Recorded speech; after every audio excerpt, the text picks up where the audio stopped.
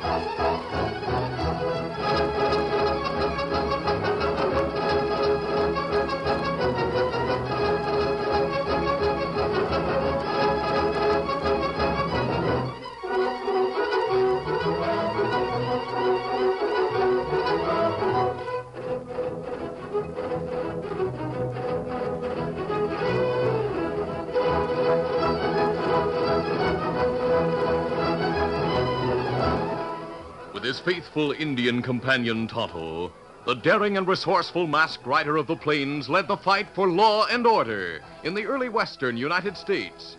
Nowhere in the pages of history can one find a greater champion of justice. Return with us now to those thrilling days of yesteryear. From out of the past come the thundering hoofbeats of the great horse Silver. The Lone Ranger rides again. Come on, Silver. Let's go, big fellow. Hi-yo, Silver! Hooray!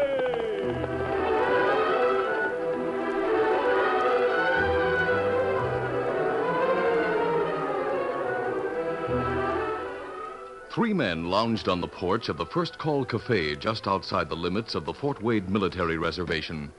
One was the barrel-chested proprietor, Card Wilkins. His companions, nondescript characters, generally known as Spud and Rip. The cafe keeper scowled at them as he said, Fellas, this cafe isn't worth the powder it would take to blow it up. You used to trim the soldiers out of plenty of money on paydays. Yeah, they're getting suspicious of my poker games.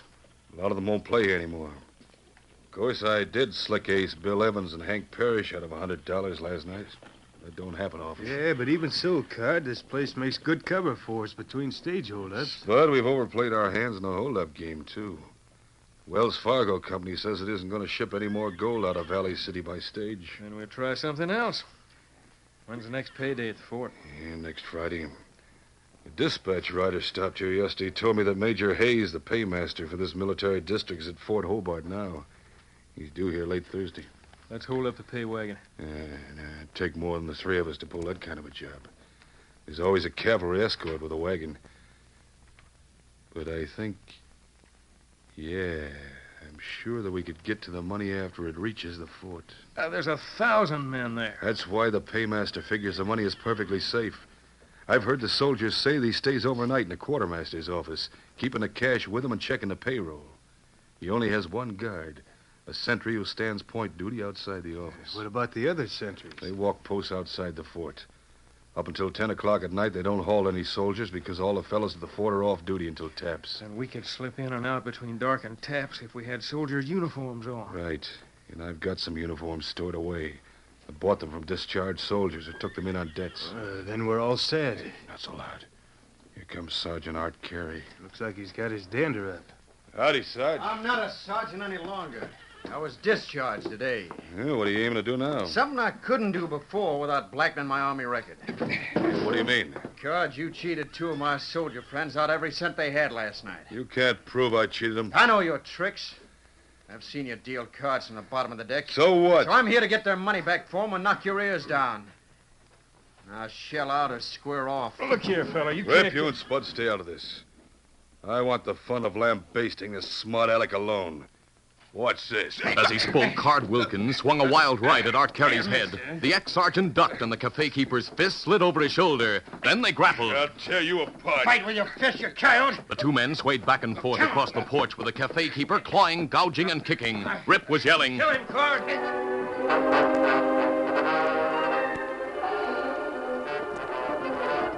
At that moment, the Lone Ranger and Tonto turned their horses into the military road a short distance from the First Call Cafe. They had skirted Fort Wade and were headed for the neighborhood of Valley City, intending to investigate the many recent stage holdups. As they approached the cafe, Tonto pointed. Look, Kimasabi. Two fellas fight. One soldier. Yes, pull up, Hoselver. Oh, Oh, no, fella. What we do? nothing, unless there's an attempt at gunplay. The soldier's winning in spite of the other man's foul way of fighting. Take your teeth into him, Card. Go for his eyes. Breaking away from the cafe keeper, Carey drove a hard uppercut to his jaw. Wilkins measured his length of the porch floor. The ex-sergeant stepped back, giving him a chance to get to his feet and renew the battle. But the crook only lifted himself on one hand. With the other, he jerked a six-gun from inside his shirt. Now you polecat die. Drop that gun, Hoselver. Easy, steady, big fellow. fella. Look, a masked man on an engine. Don't shoot, Card. They got us covered. Drop that gun, I said. There it goes. If this is a hold. It isn't. My mask doesn't make me an outlaw. I simply wanted the sergeant to get fair play. Thanks, mister. You and the redskin got here just in the nick of time. You two bystanders, keep your hands frozen. Sergeant, you'd better take all of their guns and give them to me. Right. I'll leave them 100 yards down the trail. I'll get him. What caused the trouble here? Art Carey tried to rob me. I only tried to recover some money two of my friends lost to him in a crooked card game. Now that I have their guns, I'll take it. Hold on, Sergeant. Whether that fellow is a crook or not, you'll be arrested for robbery if you take any money from him. I reckon you're right, mister. Anyhow, I had the satisfaction of licking him. Yeah, and you'll pay for it, Carey. Keep still or I'll punch you again. Here, mister. Take the guns. Right, I have them. Where are you going, to the fort? No, I'm out of the Army. I was headed for Valley City when I stopped here. I intended to outfit in town and prospect on Caravan Creek. Caravan Creek? Oh, I reckon I shouldn't have told that in front of Card Wilkins and his cronies. I never mentioned my plans before. So if I get dry gulched, you tell the sheriff who to look for. Easy, steady, big fellow. Easy, Scott. Easy, fella. If you want to ride double with me, I'll take you most of the way to Valley City. Oh, thanks, mister. Being an old cavalryman, I'd rather ride any fashion than All walk. right, up you go. I'm ready. Come on, Silver. Get him up, Scout. As the Lone Ranger dropped the guns on the trail and passed from sight with the ex-sergeant and Tonto, Card Wilkins got to his feet. Rubbing his jaw, he rasped. Why didn't you fellas help me? You told us to stay out of it. Hey, what's this thing I just picked up from the floor? See that? Yeah, it's one of those ribbon soldiers wearing their blouses. Let me have it. Yeah, there you are. Must have pulled it from Carey's coat. What does it stand for? Yeah. This is the ribbon for a medal granted to Carey by a special act of Congress. They say that no enlisted man except Carey ever won that medal. How'd he win it? I don't know, but I've thought of a way to make this ribbon hang, Art Carey. Maybe the masked man and Indian, too. And you're thinking too fast for me. First off, we'll report to the provost marshal at the fort that Carey and the other two hombres tried to rob us. Then, when we go after the Army payroll, this is what we'll do. Meanwhile, Art Carey had fast become a friend of the Lone Ranger and Tonto. As the horses trotted along toward town, he told of his adventurous military career. The masked man looked back at him and commented. Wear a good many campaign ribbons. The one farthest to the left is for the Sioux War. One next to it means that I was in the Nez Perce expedition. And this... Well, say, I've lost the ribbon that shows I was decorated with a medal. Of course, I still have the medal, so it doesn't matter much. Perhaps you lost it during your fight at the cafe. Likely I did. It was on my blouse when I was mustered out. But I'm not going back to look for it. What medal do you hold, Art? It's a special medal granted by Congress for my work in fighting against the Sioux. I congratulate you. The Army needs men like you. You should have remained in the service. Maybe you're right, mister. But I can always re-enlist.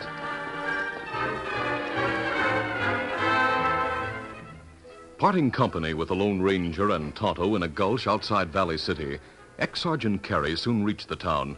He was unable to find satisfactory pack animals until the following Thursday. Then, having bought 2 mules and loaded them with mining gear and supplies, he returned to the gulch and found the masked man and Indian still there. At the Lone Ranger's invitation, Carey camped with them. That night, as the three friends sat beside a fire, Card Wilkins and his fellow crook slipped through the guard lines at Fort Wade, clad in cavalry uniforms. They cat-footed to the corner of the quartermaster's building, pulling yellow neckerchiefs over their faces. Then Card, who was in the lead and carried an iron stake used to picket horses, halted them. Hey, there's the sentry. Before I knock him out, I want to make sure these sees and hears us. I know what to say. All right, then, come on. The sentry's turned his head. Who goes there? Carry. Yeah, it takes care of him. All right, you fellas stay back while I pull down my neckerchief and call the paymaster at the door. Right. Who's there? The sergeant of the guard. I have a message for you from Colonel Esterly. Well, let me have it. Colonel's compliments. There you are. Yeah, that fixed him. All right, come on inside. Hey, is he... Sure he's dead. And grab those sacks of money from the table. Yeah.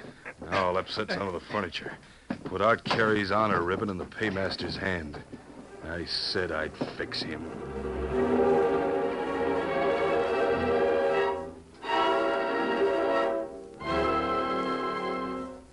An hour later, Captain Hoyt, the provost marshal, reported the murder of the paymaster and theft of the payroll to Colonel Esterly at post headquarters. He was saying, After the sentry came to, he said that he'd been attacked by 3 men who wore masks and uniforms. He claimed that one of the killers called another one Carey. Carey? Yes, sir. I then investigated the quartermaster's office. Was in a state of disorder, indicating that Major Hayes put up a hard fight for his life. In his right hand, he clutched the ribbon of the Special Service Medal. No one holds that honor in this part of the West except Art Carey. Hard to believe that he would commit robbery and murder.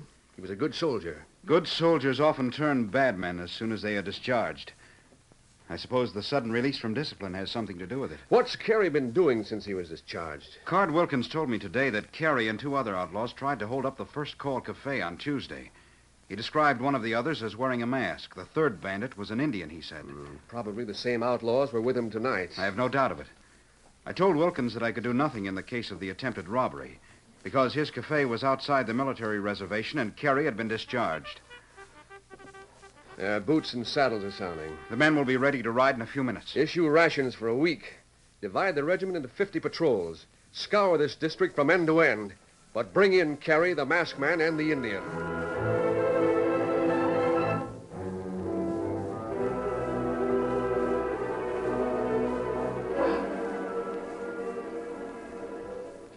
It was early the next morning when the Lone Ranger, Tonto, and Art Carey broke camp. The ex-sergeant left for lonely Caravan Creek with his pack mules, while Tonto rode off to Valley City to buy supplies. Soon the Indian galloped back with news of the Army payroll murder, which he had heard in town. Without dismounting, he gave the Lone Ranger the details, including the fact that a masked man and Indian were wanted as accomplices of Carey. That mean us, Kimasabi. Me hear the tellers at cafe say Carey and us try to rob place. Tonto, he was with us last night, so we know that he's as innocent as we are. His honor ribbon was planted in a murdered man's hand. We're all victims of a frame-up. Ah. Did anyone question you in town? No. No plenty Indian round there. Nobody pay attention to me. Here, Silver. And what we do? Card Wilkins has a grudge against Carey and us. It's likely that he tore off Carey's honor ribbon during the fight and built the frame-up around it. We'll go after him and his men and try to get the truth out of them. Me ready? The First Call Cafe. Easy, steady, big fella. Come on, Silver. Come on, Scout.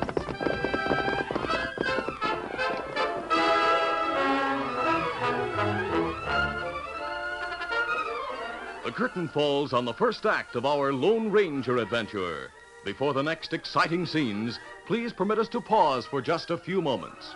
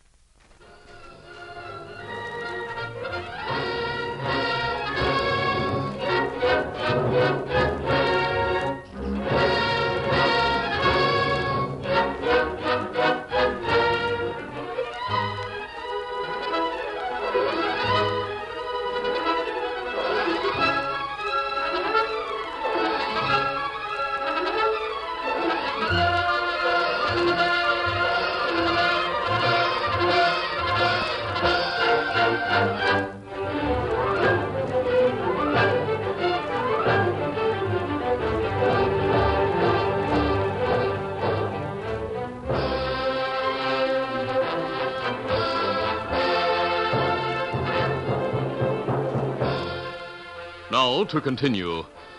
Suspected of taking part in the murder of an army paymaster, the Lone Ranger and Tonto had headed their horses toward the First Call Cafe near Fort Wade. As they neared the cafe, Tonto pointed. Look, Kimasabi. Plenty horses in front of the place. Yes, army horses. Those will be good. Oh, stop, fella. As the masked man and Indian drew rein several hundred yards from the cafe, a corporal stepped from behind one of the horses. Seeing the two riders on the trail, he shouted, Masked man and Indian are here. Out! Everybody out! There we are. Those are the men. Hold it, you killers! How are the men? Responding to the corporal's command, the troopers rushed out of the cafe. Some of the soldiers drew revolvers, while others loosened their saddle rifles. The Lone Ranger shouted to Tonto. Turn back. They're going to shoot. Monsilver! Must out. Get them away! Give them some lead! Bullets ricocheted from rocks along the trail, but the Lone Ranger and Tonto had halted out of the accurate range of revolver fire. Before the soldiers could bring their carbines to bear, both men headed their horses into a thicket.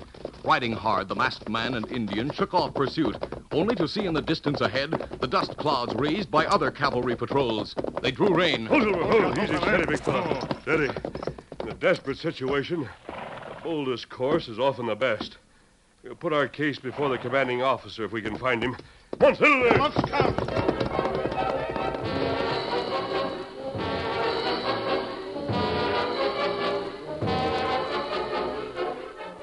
A short time later, Colonel Esterly paced the floor of his office. Alone at headquarters in an almost deserted fort, he had been directing the widespread search for the suspected killers through dispatch riders. As his restless movements took him toward the orderly room, the connecting door opened. The colonel stopped and stiffened. The masked man and Indian. Steady, Colonel. We don't intend to harm you. If you killers think you can hold me as hostage... We're not killers. You and Carey... Art Carey spent the night of the payroll murder with us at a camp near Valley City. Such an alibi is worthless coming from you. I realize that it will carry no weight as long as we are suspects. We've been framed, probably by Card Wilkins and his men, Rip and Spud. Before you waste any more words, you'd better identify yourself. All right. Here you are, sir. This cartridge may identify me. Why, it's loaded with a silver bullet. Why, you're the Lone Ranger. I accept your word that you and your friends are innocent. But in view of the evidence against you and the Army's regulations, I can be of little help. I don't expect you to call off the hunt for us and arrest the cafe gang. We'll have to clear ourselves. Yes, but how? First, let me ask whether the stolen money can be identified. My officers and I will know it. It amounts to $15,000 and consists entirely of $5 and $10 gold pieces. The coins are new. They bear this year's date. They're marked with a tiny letter P, meaning they were minted in Philadelphia. Is it possible for you to offer a reward for the payroll killers? I'm sorry, mister, but Army rules don't provide for any rewards, except the $5 bounties on deserters. Well, if a private individual were to offer a substantial reward, would you have the notices printed and posted? Yes, certainly, but why should such notices be necessary? Colonel, I have a plan. Most men become murderers because they want money or revenge. Card Wilkins is both money-hungry and revengeful. Those qualities in his character can be used to establish his guilt, if, as I believe, he and his men committed the crime. This is what I expect to do.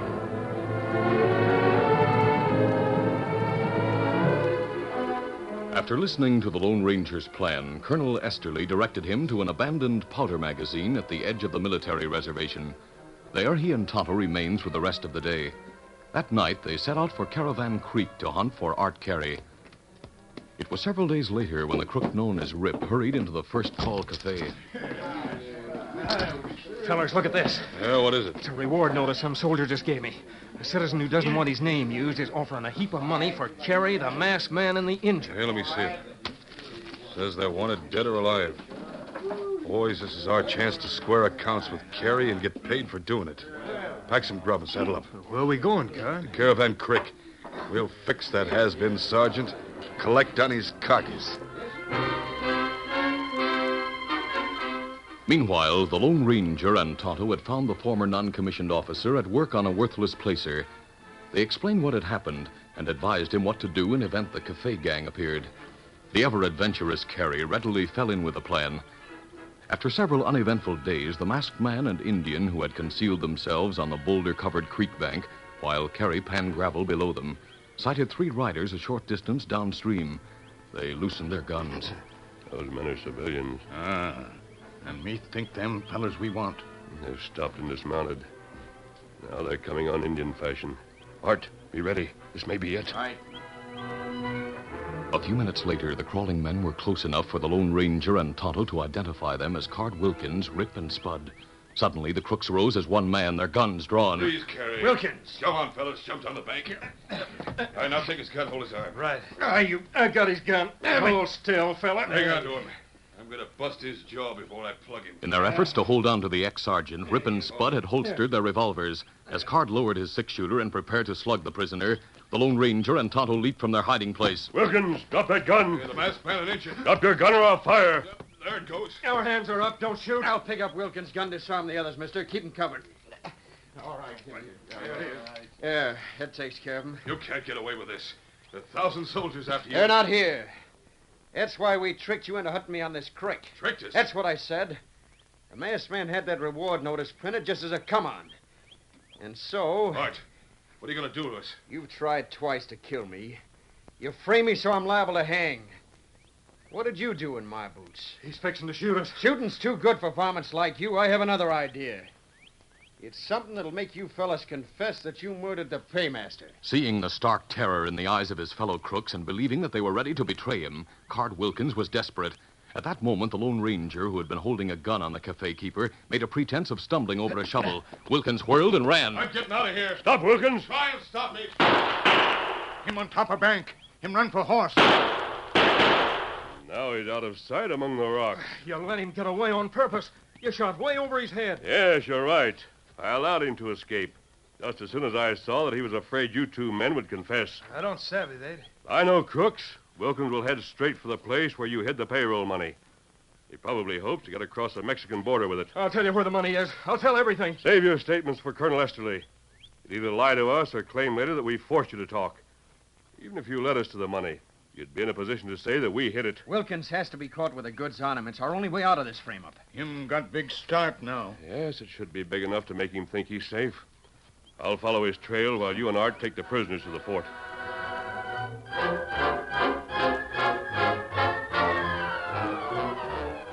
As the day drew to a close, the Lone Ranger and Colonel Esterly crouched in the chaparral which grew along one side of the First Call Cafe.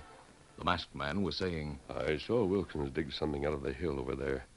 Then he took his saddlebags and went into the cafe. That was just before I reported to you at the fort. He must still be inside. His horse is at the hitch rack. Colonel, I only need you as a witness. May I suggest that you stay here when he comes out? In all probability, he has armed himself again. Mister, this is my fight now as well as yours. You know I'll be court-martialed if we fail to catch Wilkins with the payroll money, and it becomes known that I helped and harbored you. There he is. Stooping under the weight of two bulging saddlebags which hung over his right shoulder, Card Wilkins crossed the cafe porch to his horse.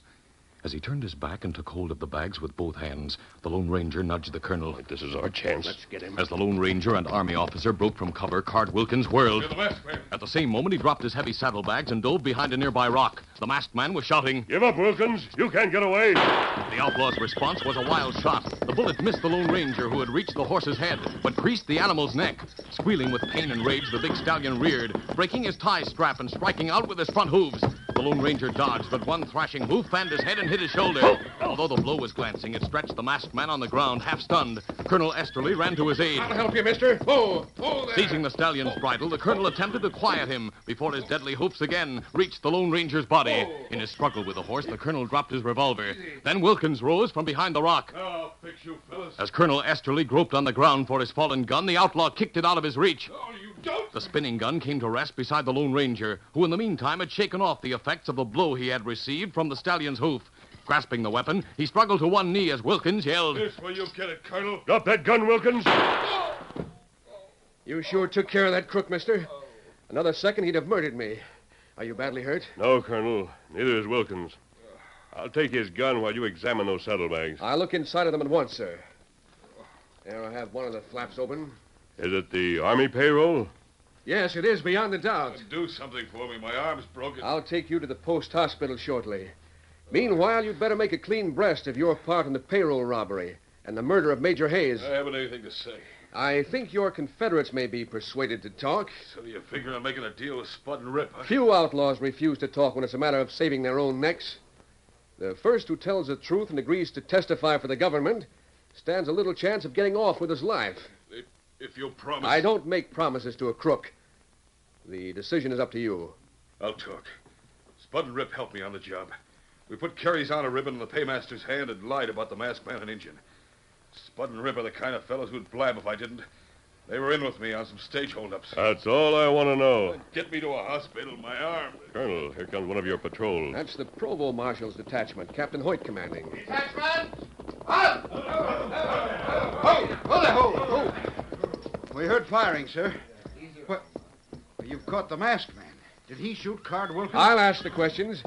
What are you doing with Kerry and the Indian? We just captured them. They had 2 civilian hostages that I'm holding as witnesses. Colonel, those civilians are Rip and Spud. Arrest them, Captain Hoyt.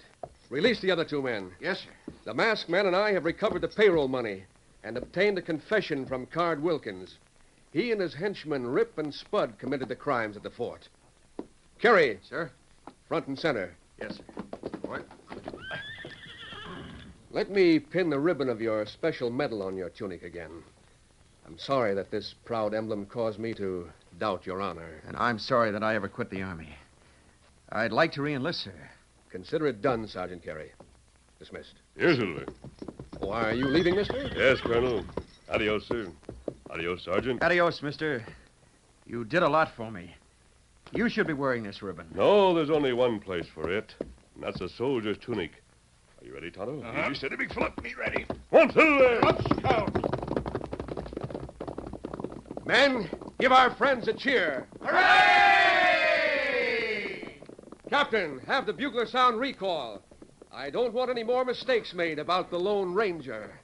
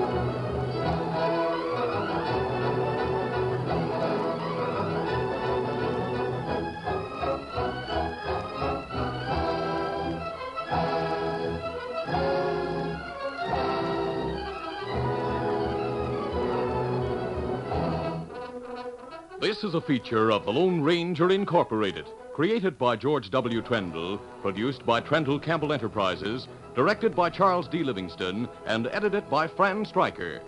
The part of the Lone Ranger is played by Brace Beamer.